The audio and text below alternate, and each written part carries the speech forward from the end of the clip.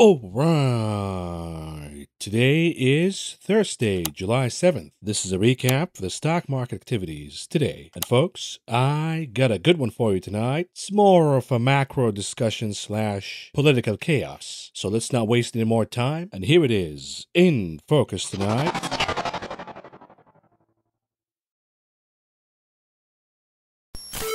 Down goes Boris Johnson. Bye Boris. You know, a couple of months ago, I produced a video in this channel with the title of The Inflation Crisis is Turning into Global Political Chaos. In that episode, I argued that the inflation problem that we're having globally will lead to an economic crisis, and this economic crisis will become a political one, which will cost a lot of political leaders their positions. And it started with Imran Khan in Pakistan. There are a lot of theories on why he went down, yet at the end of the day, he would have never went down absent of the economic crisis in that country, which stems from the global inflation phenomenon. And the question I presented back then is, who's next? Is it going to be Macron? Is it going to be Schultz? Is it going to be Biden? Well, we now have the answer, and the answer is Boris Johnson. Today, the British Prime Minister announced his resignation after a storm of scandals. And of course, the commentators are going to attribute the demise of Boris Johnson to the Partygate, to his own personal scandals. But at the end of the day, political leaders don't go down because of scandals. There is one condition that enables these politicians to stay in power or be removed from power, and that is the economy, stupid. Case in point, here in the United States, despite all the scandals, Bill Clinton survived, and the reason is we had a good economy back in the 1990s. Likewise, Trump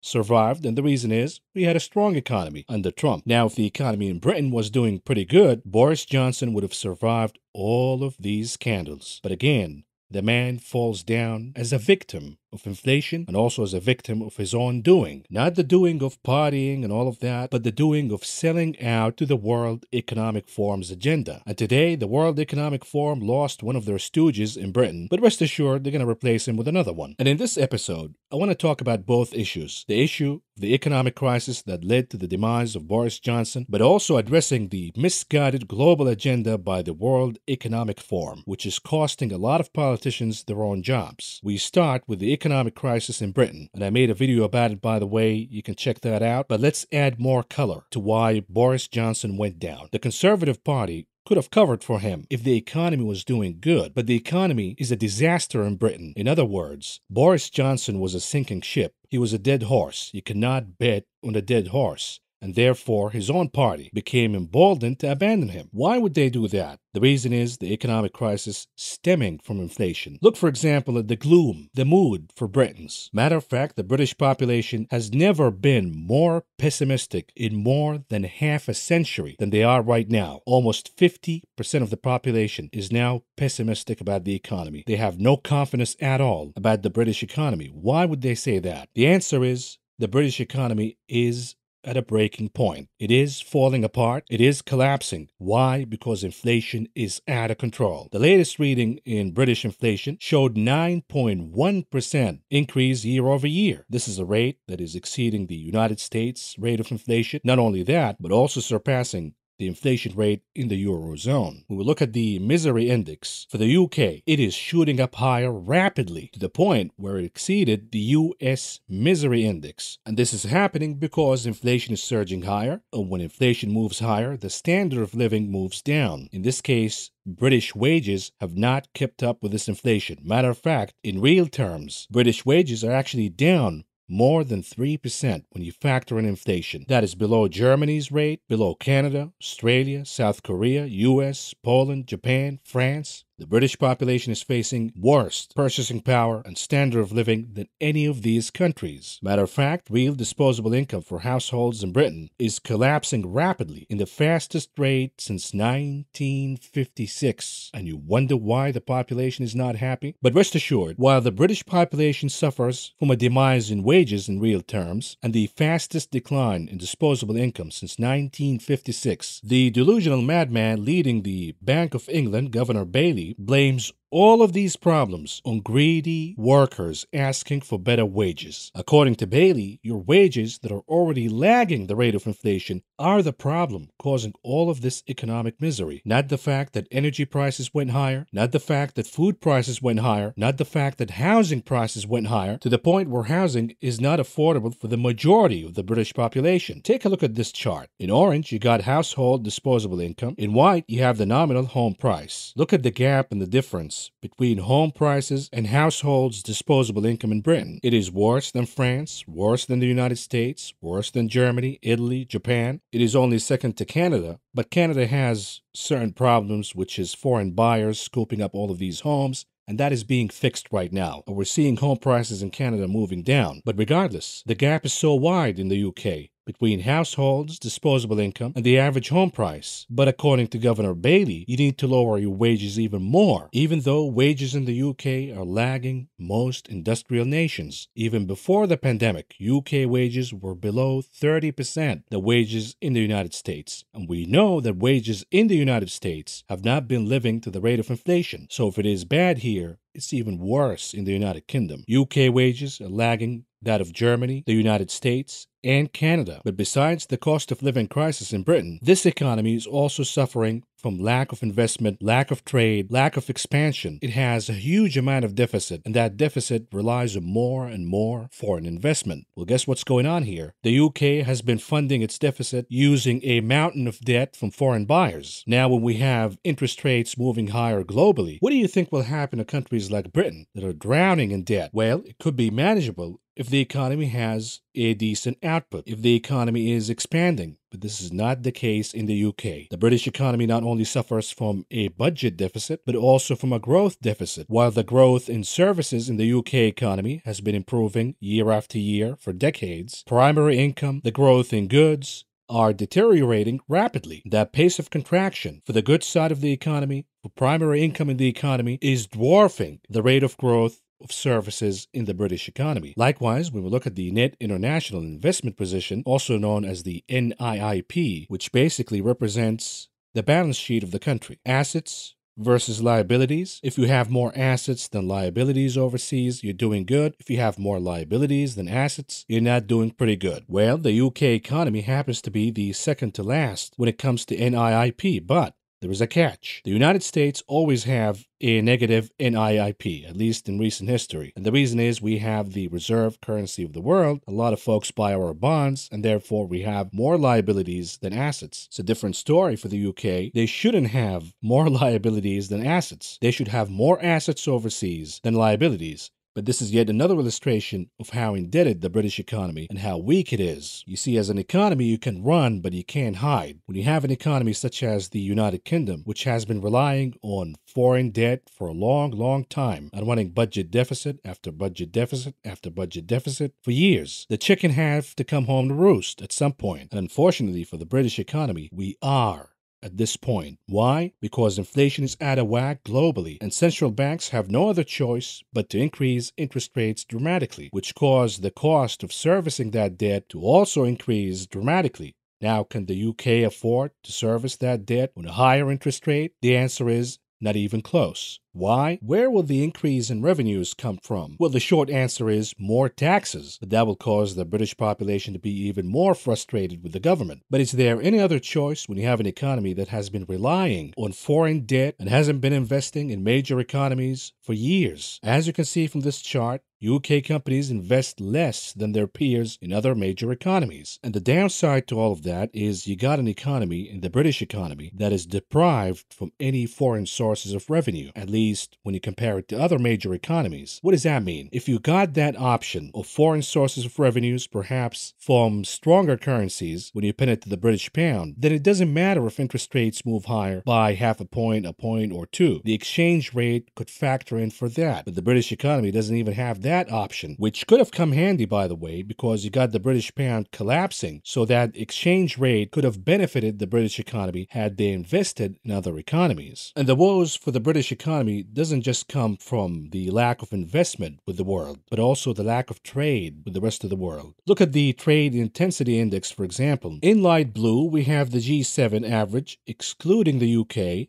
In white, we have the UK's reading. G7 economies managed to recover the loss in global trade volume since the drop of the pandemic. On the other hand, the British economy has a long way to go to recover the loss in global trade volume since the pandemic. Some would attribute all of this, the woes of the British economy, to Brexit. But in reality, the British economy could have done just fine with or without Brexit. The problem here is the mismanagement, the political chaos, year after year after year after Brexit. They never really got it together. They never really got the British economy on track again, and therefore it has a lot of ground to make up. And unfortunately for the British economy, the woes don't stop here. With the lack of trade and the lack of investment with foreign countries, UK companies cannot even invest in their own countries, let alone to invest in foreign countries and trade with other economies. Why? Because the borrowing cost is increasing dramatically, and it has been increasing for a while. You add to that the increase in interest rates globally, and it's going to become even harder and harder for British companies to borrow and invest and expand domestically, let alone overseas. Even though perhaps the collapse of the British pound presents an opportunity that British companies should start exporting more to take advantage of this opportunity. But it is a double-edged sword. On paper, it is good for exports, but yet again, the British economy has not been exporting for a long time, at least when you compare it to other major economies. So unfortunately for the British economy, it is at the receiving end of the sharper edge of that sword. A lower British pound that is collapsing is not good for the British economy, because when you have budget deficits for years and you owe all of these foreign investors a lot of money, you better hope that your currency is strong enough, because what is the point of lending the British government, let's say, £1 billion right now, and then fast forward 5 years from now, the pound goes down in value. You might get paid back, but now the pounds that you have are worth less than they were 3 years ago. That makes investment in the British economy unattractive, number one. Number two, a lower pound right now, given the fact that the UK economy is not exporting as it used to before, has actually a negative impact on the economy because it produces more and more inflation. For example, if the UK, let's say, imports food from overseas and the British pound continues to go down, the purchasing power by British households to buy that food or any other import is now diminished. But perhaps we have good news today regarding the British pound, and that good news is Boris Johnson resigning. Take a look. So now we have more of a sense of what's going on with the politics, but what about the economics? Well, here, there's a couple of things to look at. First of all, how do people view the UK as an investment? Now, you can get a sense of that by looking at what's going on in currency markets. Remember during Brexit, how it was kind of going around up and down, depending on what was going on with that roller coaster. Well, here, the funny thing is, it was moderately stable in the last few days. Really weak, the pound, right now, against most other currencies, but it didn't seem to be moving until we got that news that Boris Johnson was going to resign. When that news broke, just look at what happened to sterling against the dollar. It shot up, and now it is a fair bit stronger than it was before. So there's a bit of kind of stability premium there. People relieved that we know a little bit more about what's going to happen now. But of course, the big question is, what are they going to do about economic policy? What can they do? And one of the big things they want to address is this. Both the Chancellor, the new Chancellor, and indeed Boris Johnson have talked a lot about the tax burden and the fact that it is getting up to the highest level that we've seen since the 1940s. That's the rate at which we pay tax, basically, as a percentage of GDP. And look at how high that's going up. But here's the issue. They want to cut that, but for some people, the pressure might be in the other direction. The Office for Budget Responsibility, they're the people, the government's kind of official forecasters, they produced this bit of analysis just now, looking at the change in long-term deficit as a result of things happening recently. So basically, the higher these bars are, the more the deficit's going to go up. You can see the fiscal position, actually, that's improved a bit recently, but look over to the other side. So demography's a bit worse, so fewer people being born, so less people to pay taxes. Net zero, the cost of net zero means that fewer taxes are coming in, petrol taxes. So while we have the British pound recovering, at least for now, the problem is this lunacy that he is pointing out right now, the net zero, that refers to net zero emissions. In other words, to comply with the green cult in the EU and the World Economic Forum, the British economy has to endure even more pain. The question is, how can you make up for that? And the answer is simple: increasing taxes even more. So the tax burden will continue to move higher and higher and higher on the British population. And then you've got social care and other factors as well. And you stack all of that up, And you're talking about quite a lot of extra costs. In fact, about £37 billion worth. If you wanted to get net debt, so the total national debt, down to the levels it was before the pandemic, you need to raise taxes by £37 billion, not cut them. And that is a lot. So that's one concern for the Prime Minister, leaving aside whether he's actually able to pass any of his legislation. But overshadowing everything is this, inflation. This shows you the inflation rate across the G7, so major economies around the world. Everyone thought that we had tamed it, that it was going to be low forever, and look at what happened. It has risen to the highest level that we've seen since the early 1980s, and the UK, that red line, is the highest of all. So it's that cost of living crisis that is going to remain the big economic challenge in the next few months. So it is no wonder why Boris Johnson went down. He is yet another victim of inflation and the economic crisis. But that's just one side of why Boris Johnson went down, the rise and fall of Boris Johnson. The other side is the fact that he became a complete tool, a stooge to the World Economic Forum, the green cult, the lunacy, which forces economies to work against their own interests by increasing the tax burden of the population, running budget deficits, and lowering GDP and the economic output of certain countries.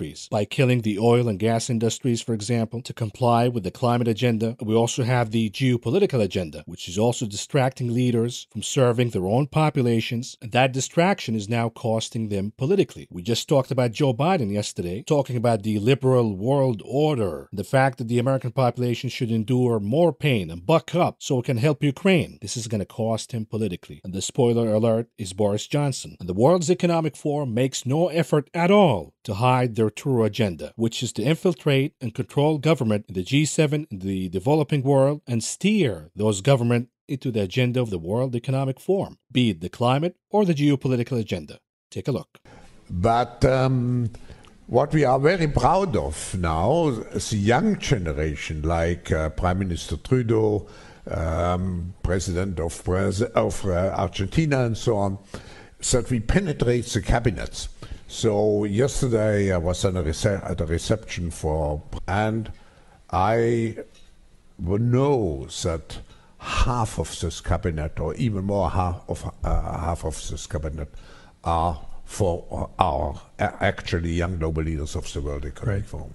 So instead of speaking about US versus Europe or whatever it is, we should go into the direction of a coalition of countries based on the same values. If we do not achieve such a situation, those values will be eroded.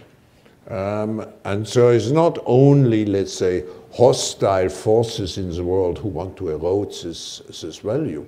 I think also internal forces, like the impact of technology, of the media on democracy, are also eroding those forces. So we should create again a coalition to defend the fundamental values on which our societies are based. Boris Johnson, unfortunately, got sucked into this so bad that he even forgot who he's working for, which is the British population.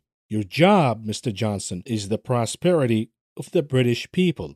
That's it. But this is what happens when you sell out to the World Economic Forum. You become distracted and you lose politically. And you can hear that distraction even in his resignation speech today. Take a look. In the last few months, leading the West in standing up to Putin's aggression in Ukraine. And let me say now to the people of Ukraine that I know that we in the UK will continue to back your fight for freedom for as long as it takes. And at the same time, in this country, we've been pushing forward a vast... we'll support Ukraine as long as it takes. But at the same time, this country, we got to talk about this country too. Dude, your job is this country. That's your number one job. Ukraine comes second, not first. This is what happens when these leaders become distracted with the geopolitical agenda of the World Economic Forum and the rest. I mean, Boris Johnson lost it so bad with not only the climate agenda, the geopolitical agenda, but even the woke agenda. He went on TV and said that if Putin was a woman, he would not have invaded Ukraine. Take a look. We need more women in positions of power. If Putin was a woman, which he obviously isn't, but if he were, I really don't think he would have embarked on a crazy macho war of invasion and violence in the way that he has. If you want a perfect example of toxic masculinity, it's what he's doing in Ukraine.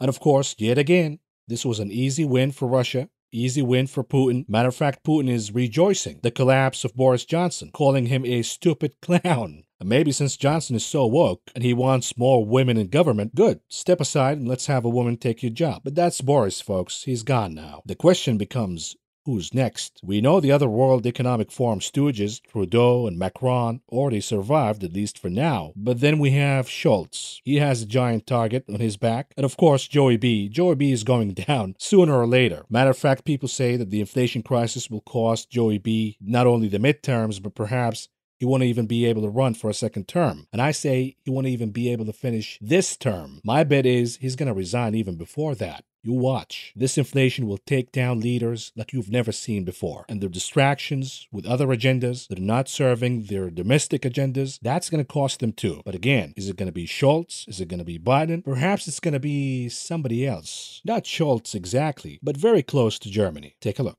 Somewhere else that seems to be sliding into dictatorship is Holland, which may not entirely be a coincidence. The similarities between Canada and Holland are as startling as they are disturbing. Here's Canadian Prime Minister Justin Trudeau and Dutch Prime Minister Mark Rutte, leader of the laughably and ironically named People's Party for Freedom and Democracy. I'd like to highlight a World Economic Forum initiative in this regard, the World Economic Forum Food Innovation Hubs. And these hubs in Africa, in Asia, in South America and in Europe will allow businesses to connect regional stakeholders to skill innovations, because this is key, skill innovations that can address food systems challenges. And here I'm particularly proud to announce that the Netherlands will host the Global Coordinating Secretariat of the World Economic Forum Food Innovation Hubs. The hubs are set out to transform food systems and land use, eh? Wonder what that means exactly. Well, your guess is as good as mine, but as I mentioned last night, currently the Dutch government is embarked upon insane efforts to slash greenhouse gases and reduce the amount of nitrogen ammonia in the soil by 30 to 70% by 2030, or even by up to 95% in some places, in order to meet green EU climate change targets that Holland has signed up to. And this means literally turfing people off their farms. I guess that's one way to transform land use and food systems, eh, Rutte? Well, the Netherlands House of Representatives has released a statement which said, quote, "The honest message is that not all farmers will continue in business.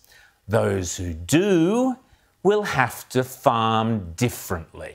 So here we have Prime Minister Rutte, who's also facing massive inflation in the country of Holland, also known as the Netherlands. On top of that, we got farmers now complaining and protesting all over the country because the Prime Minister is falling into the same trap of the World Economic Forum, working against the domestic agenda, pissing off his own people to please who? The globalist oligarchy, who has all of these leaders by the balls. So the lesson of the day here from the rise and fall of Boris Johnson is, if you're going to ignore your own population, if you're not going to make tackling inflation your #1 priority, and you sell out to the wish of the globalist oligarchy, well, you're going down. With that, folks, before we get canceled, let's move on to cover the stock market for you. And we start with the performance of indices today. And here we go. The Dow Industrial Average in the green, scoring 346.87 points, or a gain of 1.12%. The Nasdaq also in the green, leading the pack with gains of 259.49 points, or a gain of 2.28%. The S&P 500 also in the green with 57.54 points, or a gain of 1.5%. The sectors' performances all in the green. We're not going to shame any sector of the market today because all of them managed to close in the green. But look who's back. At #1, capturing the gold medal, energy. #2 for the silver, cyclicals. #3 for the bronze, technology. What about the advance to decline ratios? They're improving dramatically. The breadth was actually good, very good. In the NYSE, 80% advancing versus 17% declining. The Nasdaq, 74% advancing versus 21% declining. Moving on to commodities. What's going on here? A rebound. Big rebound today. Is it going to last? Is it not going to last? Well, that depends on the follow-up. Why? Because what we're seeing right now is a short covering rally. Are we going to see the dip buyers following up and buying? If that is the case, then what we got so far is a dip, a correction in commodities, and then we'll see all of these futures moving higher again. I doubt that this will happen. I think we already got peak commodities for now because the economy is transitioning from inflation to a recession, but we'll see. But for now, it was a good day for crude. The WTI above 100 once again. It gained about 3.5% today. The Brent also gained a little over 3.25% today. Gasoline, RBOB futures gaining about 5.25%. Heating oil rebounding higher with gains of over 7.5%. And then natural gas, massive rebound, scoring gains of over 12.5% today alone. Let's talk about some energy news here, and your favorite segment is coming. But before we do that, we have sad news. The Secretary General of OPEC, Mohammed Barkindo, passed away last night, or the night before that, I believe. Now, it'll be really interesting who's going to be the replacement. The assumption is the policy is not going to change either way. Now, shifting to gas prices at the pump in this country, you might have noticed that they're going down, at least for now. RBOB futures went down. Crude oil futures went down big from the top. And therefore, we're seeing some relief at the pump. Now, the administration has been saying it is the Putin price hikes, it is the greedy oil companies, it is the greedy gas station owners, as prices were moving higher. Now that prices are going down, what are they saying? Here comes the BlackRock administration, Brian Deese, aka Mr. Liberal World Order, who came out today and said that the Biden administration policy of releasing oil from the strategic reserve, which has been happening, by the way, since last year, is single-handedly responsible for halting the increase in gas prices. Oh, how convenient, Mr. BlackRock. When prices go down, you want to take the credit. But when prices go higher, that's the Putin price hikes. That's the greedy oil companies. And I say, how come now that oil prices are going down, we're not thanking Putin? Since Putin is so powerful and he has so much control over oil prices and the gasoline prices at the pump, when they were going higher, then the assumption is he's also responsible for taking them down. So thank you, Putin. You see how this stupidity is firing back now? How about the oil companies and the greedy gas station owners? How come all of a sudden their greedy magic wand of price gouging stopped working all of a sudden? Maybe because none of that was responsible of pushing prices higher at the pump. Maybe it was the lunacy of the Fed, the easy money policy that led to the increase in oil prices. And now that the Fed is tightening, oil prices are going down. But the BlackRock administration believes that we live in the 1950s where they can just spill out propaganda and take us for a bunch of village idiots who are going to believe whatever they say. And by the way, how's the sticking at the spoon, brah, going on?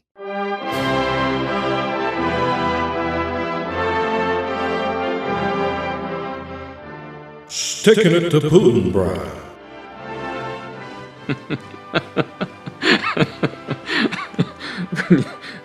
Well, we know that Germany and the European Union are in a world of trouble because they wanted to stick it to Putin, and they were dependent on U.S. natural gas supplies. Well, all of a sudden we have a problem in our export facilities. We can no longer export LNG to the European continent, specifically Germany. So they have to rely on European sources of natural gas. Well, the only country really with power of increasing supplies and fueling the European continent is the country of Norway. But we also had a problem with one facility where workers decided to strike. That would have been a massive problem specifically for the German economy. But thankfully, the Norwegian government decided to halt the workers' strike. It was so bad that the Norwegian government had to interfere and at all costs stop that strike. Because had the flow of natural gas stopped from Norway, it would have accounted for about 60% of exports, which could have shot European natural gas prices significantly higher, which could have dealt a significant blow to the German economy. We're also seeing not just Germany,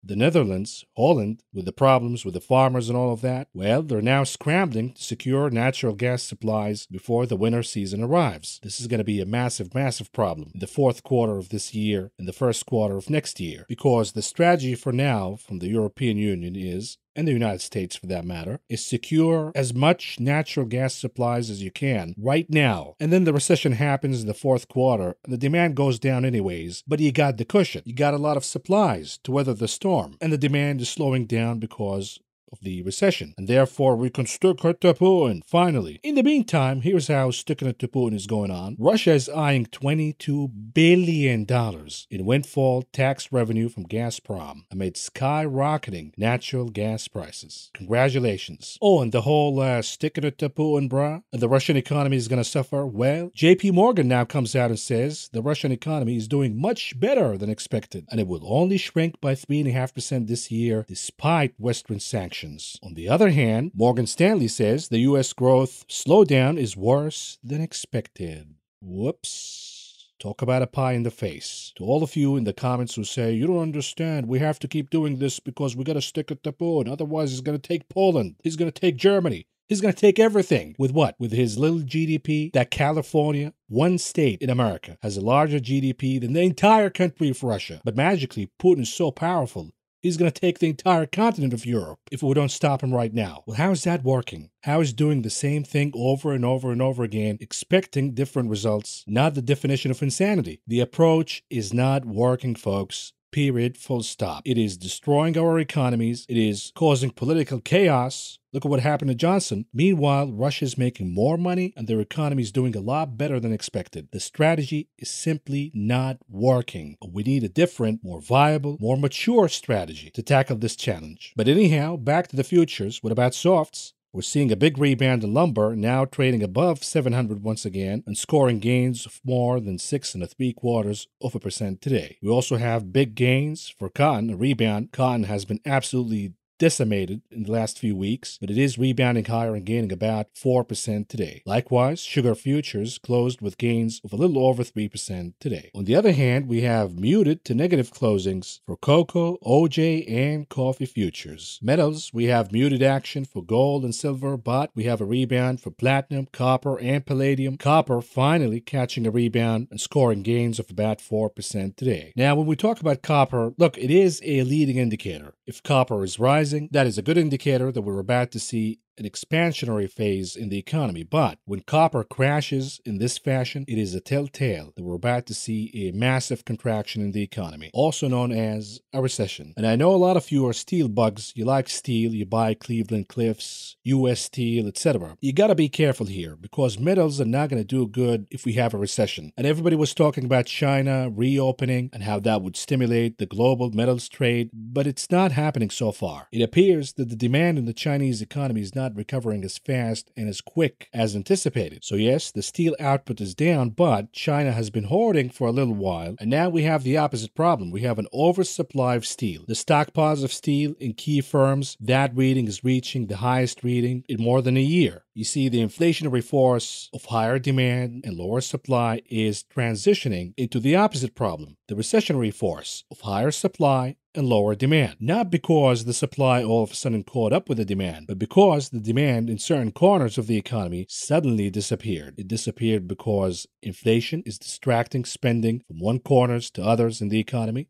Number one. Number two, the hawkish rhetoric and action by central banks, chiefly the Federal Reserve. Back to the futures. What about meats? Muted across the board. No notable activity here. Grains, rebound day, short covering day. Everything's blasting higher. Soybeans, soybean meal, soybean oil, corn, wheat, rough rice, canola, all moving higher, except for oats. But even those futures, at least the bleeding stopped for now. What does that say? The short covering is here, but are we going to see a follow-up by the dip buyers? Otherwise, after the short covering rally is done, we will see these commodities moving down again.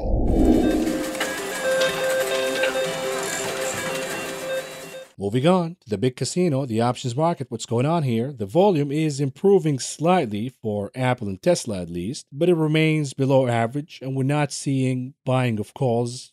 At least not yet. We're actually seeing more buying of puts than calls, which is not a good sign, although at some point it becomes a contrarian indicator. Are we at that point yet? Not really. And the reason is we're not seeing such elevated reading like we saw back in 2020, for example, which marked the bottom. In the meantime, the hottest table in the casino today was Apple, at around 1.2 million contracts traded today. About 50% of those were calls. Number 2, Tesla, the souffle, at around 1.2 million contracts exchanging hands today. About 54% of those were calls. Number 3, Amazon, at around 975,000 contracts. About 58% of those were calls. Moving on to the unusual activities that took place in the options market today, and we start with the ticker XME for the materials ETF. And in this case, we have somebody bidding for a rebound after the collapse in materials recently. They bought the $50 calls for the expiration date, August 19th, with expectations that the XME could rebound higher by more than 15% by then. They paid around 70 cents a piece to enter this trade, all in all spending around $550,000. What about the ticker KWEB, the KWEB? This is the Chinese technology ETF. It has been actually outperforming lately, but is it time to take some profits here from the rebound, the short covering rally, whatever it is? Perhaps. This is at least according to this trade where somebody's buying the $30 puts, fading the rip in the KWEB for the expiration date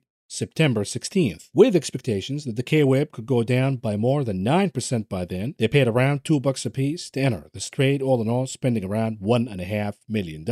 At the bottom of the table, what about the ticker CROX? You like Crocs? Well, somebody does, because they bought the 65 calls for the expiration date, August 19th, with expectations that the name could move higher and gain more than 12% by then. They paid around $3.5 a piece to enter this trade, all in all spending around $2 million.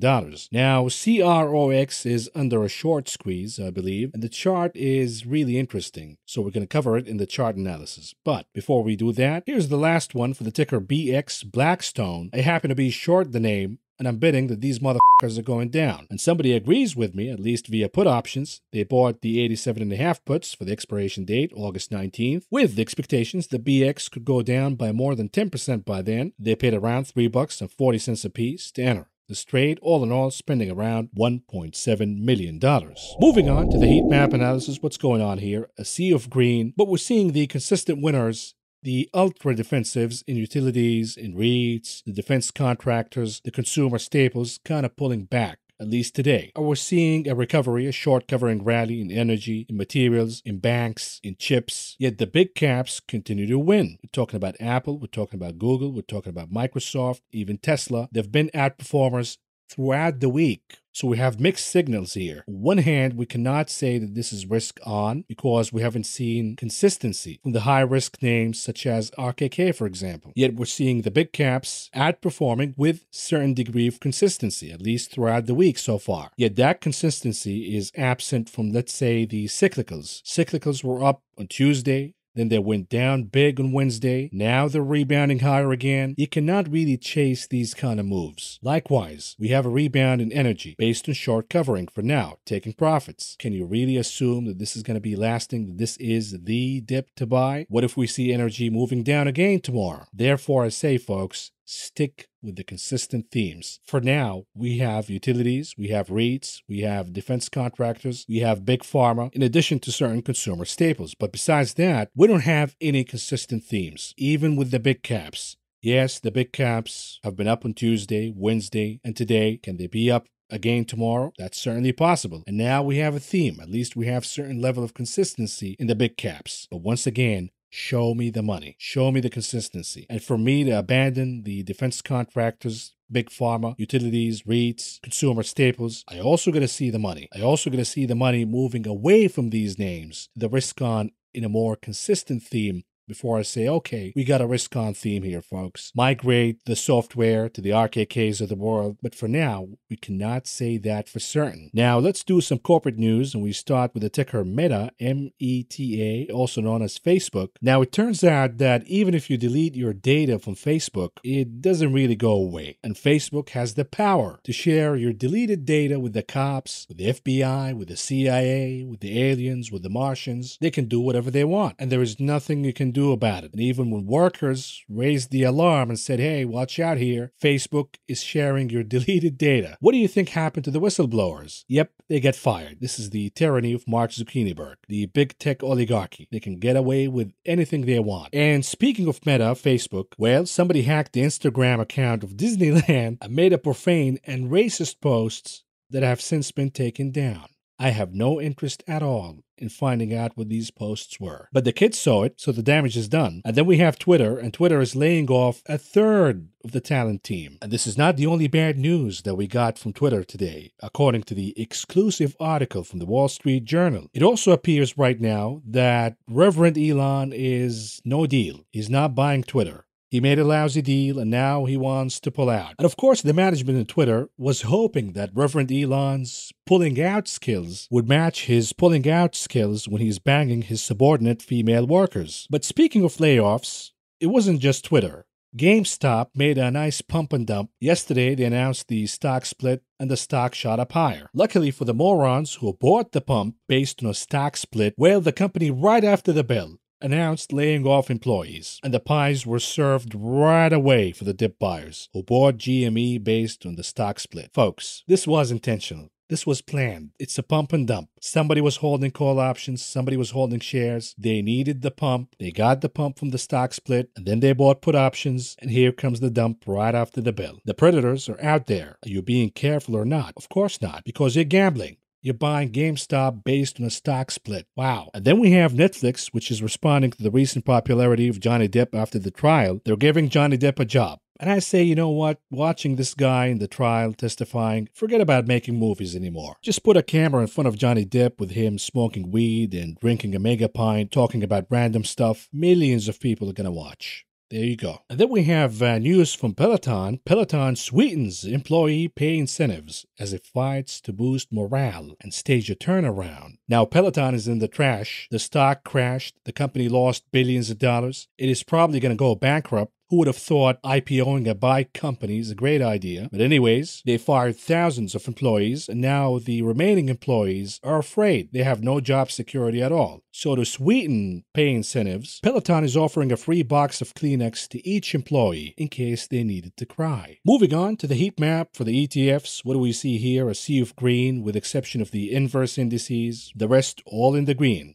Growth, value, energy, technology, cyclicals, doesn't matter. International ETFs, all in the green, commodities, even uranium is up, everything is up with exception of the inverse indices. And oh, by the way, we have muted action for what? The ultra defensives ETFs. The XLP for consumer staples, the XLU utilities, IYR in real estate, the XLV, which is for big pharma, healthcare. So it is kind of a risk-on mode for now. Is it going to be sustainable or not? We have two hiccups to come. Number one, the non-farm payrolls coming out tomorrow. Number two, the CPI coming out next week. Now, these two will make or break the stock market, but most importantly, they will give us a consistent theme to work with. In the meantime, we have to move on to the charts analysis. We start with SPY, the S&P 500 30-minute chart. What do we see here? Well, the obvious is the chart completed the ABC pattern and then added a cherry on top because it exceeded the C-leg target, which was 385, maybe a little more than that, but the SPY gave us all the way to the next resistance for around 389.82. So for now, that remains resistance, but we have support at 385. Now, the only problem with this chart is, look at the momentum indicators, the RSI, the MACD, from a 30 minutes perspective.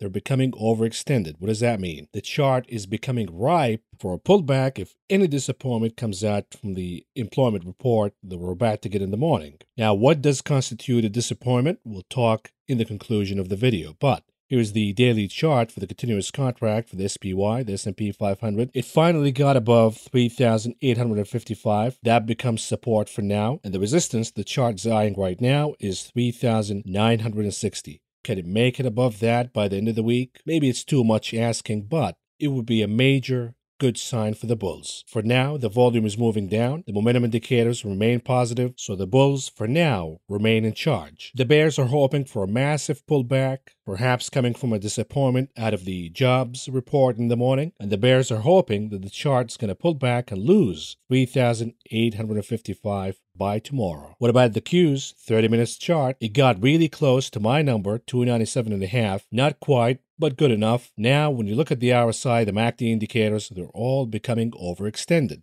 Once again, the chart is ripe for a pullback. The pullback will only happen if the employment report comes out disappointing. And again, disappointing doesn't mean losing jobs. or a slowdown in the pace of jobs creation, that actually could be a good news for the stock market. Again, we'll talk at the end of the video, but for now, the move was algorithmic in nature and it got a little overextended. Naturally, we should see a pullback. That doesn't mean the end of the bounce, the end of the rally, but it means we should see a pullback. The problem is, if this pullback comes out hand in hand with a disappointment from a fundamental source, such as the employment report, we could see that pullback being exaggerated, and it could pull the chart all the way down to 285 in a retest to that support. But what if the report comes out as good news for the stock market? Can we see an extension of gains in this chart? Possible, but really hard to see. Why? The overextension in technical indicators is one reason, but the other is we have resistance at around 297.5. So even if there is a pop, you're gonna face resistance. So the best case scenario for the bulls is actually consolidation, or even maybe a mini pullback, not a major one, meaning not all the way down to 285, but maybe all the way down to 292. But really the aim of the bulls is to hold ground right now. The gains, so far so good. Holding those gains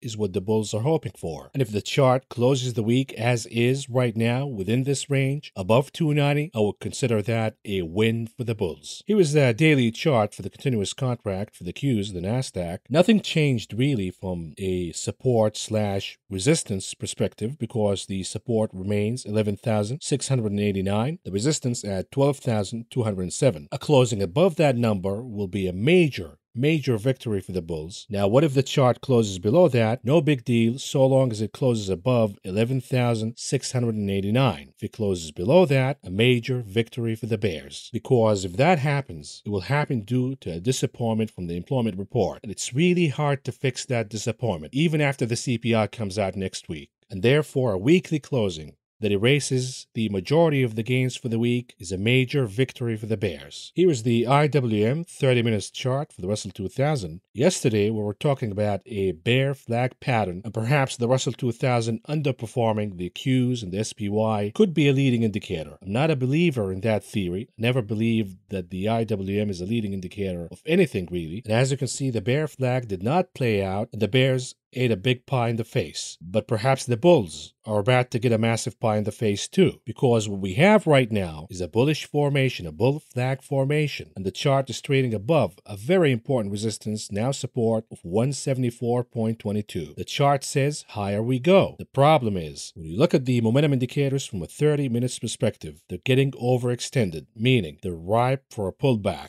What that really means is, even if the disappointment from the jobs number is not that big, the fact that the charts are technically overextended and ripe for a pullback could exaggerate the move to the downside, even if the fundamental reason behind that is not really so negative. Here's the Dixie, the dollar index. What's going on here? Even though the pound went higher today, the dollar continues to hold ground. This is a sign of strength, but again, at some point, it's going to become overbought. Are we at that point yet? Not yet, not quite. But the dollar is going to move higher or lower, once again, based on the employment report we're about to get in the morning. Once again, we'll talk at the end of the video. But here's gold. What's going on? The pain continues. The chart is getting technically oversold. What does that mean? It means it is ripe for a bounce. But that bounce depends on a fundamental reason. The fundamental reason is the employment report in the morning. If it comes out favorable for gold to move higher, we will see a big bounce. Perhaps it will take gold above 1,763 once again. What about crude? Brent, 4 hours chart. What's going on here? The dip buyers indeed showed up today, but are they really dip buyers or are they just shorts covering? We'll find out in the next few days. For now, the chart's trading above 100. So far, so good. It is facing the resistance of around 105.84, but it is forming a bull flag pattern. Whether the bull flag is going to play out or not, it all depends on the follow-up. If we do have follow-up by dip buyers, the chart is going to pop higher. And if it does, folks, if crude indeed recovers and it trades above 110 once again, forget about all the talk about peak inflation and the talk about the Fed maybe not having to be as hawkish as we thought, maybe the 75 basis points hikes will come down to 50, all of that will be out of the window if crude indeed recovers and trades above 110 once again. Here is the 10-year yield from a daily chart perspective. What's going on here? It is now facing the resistance at around 3%, and in the morning it's going to be a really decisive moment for this chart. Again, if the report comes out favorable, this chart is going to blow up higher, and it could reach and challenge the highs of 3.5% in a single day. But if the report comes out unfavorable, you will know what unfavorable means by the end of the video. We will see a flush down again all the way down to, let's say, 2.72, which is the support that I have for now, and then we'll take it from there. The TLT weekly chart, what's going on here? We have 1 day left for the week, but for now, the damage is evident because the chart erased the entirety of the gains for the week so far. We're not seeing